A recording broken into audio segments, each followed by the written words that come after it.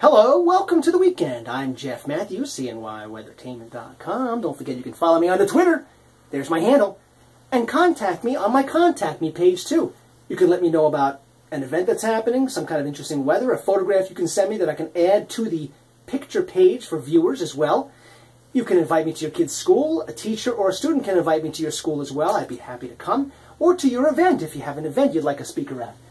Meanwhile, the weather comes down to two things. Roasty toasty, my friends, right on through the middle of next week. Unseasonably warm. You'll need to water the garden, too, because rain chances, none until Tuesday afternoon. Small chance Tuesday afternoon, SM all. And a little bigger chance on Wednesday and Friday of next week. And it's 19 days until calendar autumn. The average is now down on the thermometer to 72, which makes the distance between the average and where we're headed that much greater, meaning well above average temperatures. For the weekend, right on through early in the week, maybe a significant cool down coming in a week on Friday and next weekend. But the dew point, gotten better. It dropped off Friday as predicted to the high 50s. That means most of us are not complaining much. It'll hold there through Saturday, Sunday, and then Monday begin creeping up into Tuesday into the uncomfortable category, which would be in the mid to upper 60s on the dew point scale. All right, let's look big picture and see what's going on. Remember I told you about a storm across the Great Lakes that would sit there and spin and die out, and that's exactly what's happening. Look at that. No motion to the ocean there, my friend, just sitting and spinning, just as predicted.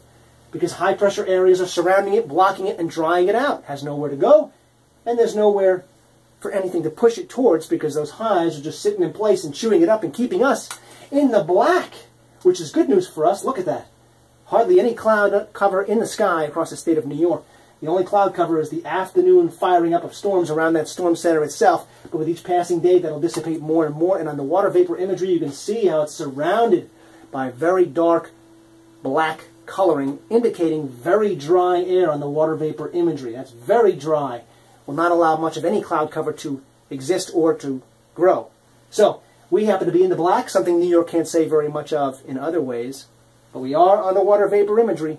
And that means we're going to stay that way as this fizzles out, as we're surrounded by areas of high pressure that will keep us high and dry, all the way from Forestport for Pat down to Becky and Wellsville, and all points in between, including KJ in Oneonta and Diane Deerfield and Rick in Utica. And in fact, all the way to my friends in Jersey, Jeff in Verona, and to the eastern seaboard, because that high pressure area is just growing and growing and growing with time.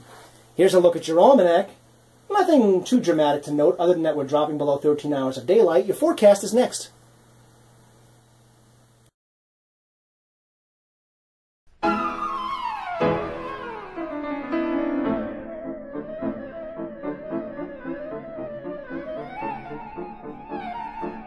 Why do you keep checking the time? I'm waiting for Jeff Matthews to update CNY Weathertainment.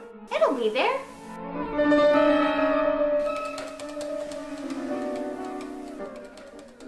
Why do you keep hitting that thing?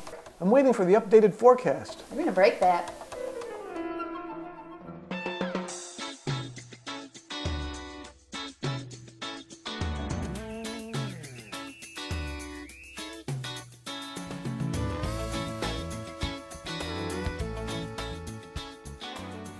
Forecast time.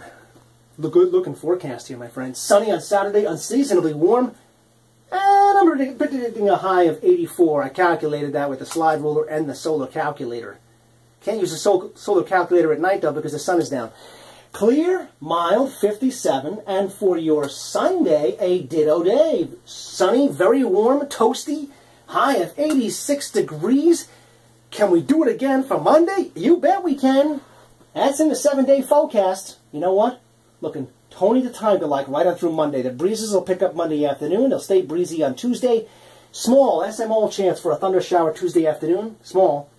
A little better on Wednesday, dry on Thursday, and another chance on Friday. So if you've got a garden, you'll need to water until at least Tuesday. And if you're thinking about the pool or the Adirondacks, head out, head in, because the weather's going to be unseasonably warm through the middle of next week. Have a great holiday weekend.